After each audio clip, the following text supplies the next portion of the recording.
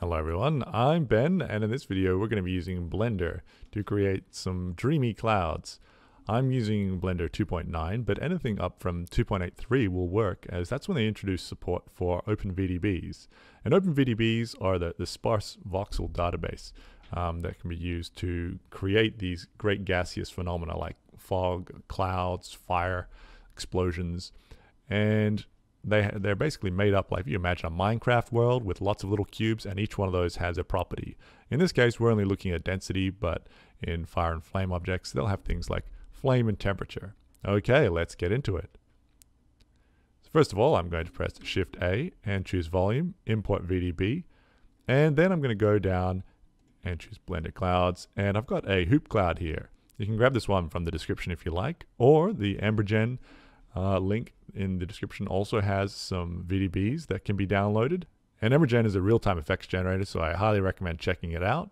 Another really good option is Houdini if you're looking to create VDBs, and I'll leave that there and just say import. Alright, let's get rid of this trusty old cube. So here it is, and it's looking quite grey. So I'm just going to set my viewport shading to rendering and change my render engine from Eevee to cycles. All of a sudden it's looking a lot more cloud-like, but perhaps a little dark. So what I'm going to do is select the cloud, come down to the material properties, and add a new material. Now because this is a volumetric cloud, I would like to focus on the volume. Now, I'm not interested in the surface, so I'll go down to volume, see that it's a principled volume, that's great, and make sure that my color is just fully white for the time being. And so I can see that this is looking better. I'm going to turn off my overlays. I like that, but let's add some color into the world to get a better feel for it. So I'm going to come down to my world properties, and under color, just change it to an environment texture. That's not quite the color that I had in mind, but let's go and say open. I'm going to grab an HDR called Kiara Dawn from HDRI Haven. You can grab the link from the description to this one, and that's just going to take a moment. And I'm liking it. I'm just going to get into a bit more of a looking towards the sky view. So maybe something like so. And let that go for just a moment. And first thing that I'm noticing is that it's quite dark in kind of the crevices of these forms of the cloud. And if I look to the surrounding clouds, they really take in a lot of the environment light and pass that through the cloud.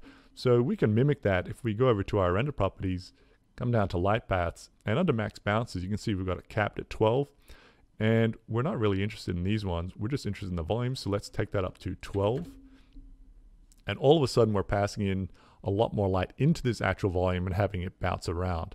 So it's well illuminated now and should be carrying some additional color information in there for us.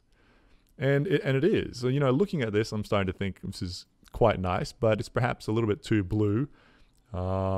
And I'm looking at these clouds over here, and they've got this nice kind of warm peachy gold yellow color out the front. So I'd like to bring in some of that into my cloud. So I'm going to come down to the material, and under color, I'm just going to select it and move this hue down a little bit towards in this direction, the warmer direction. So I'll set it to 0.094, and the saturation, when it updates, to 0.048. So I'd recommend playing around with values and finding ones that you like. And I'm just going to let that one render. Got to be patient with these volumes. There's no way around it at this stage. Okay. I hope that helps, and I'll see you in another video.